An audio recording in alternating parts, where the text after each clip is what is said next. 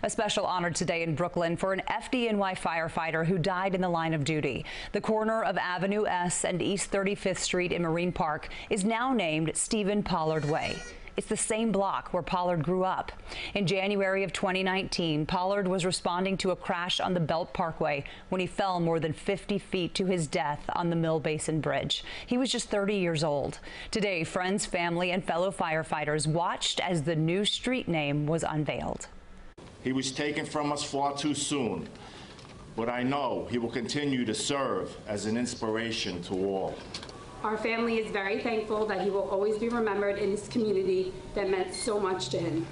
Pollard was stationed at Ladder 170 in Canarsie and had been a member of the FDNY for just a year and a half.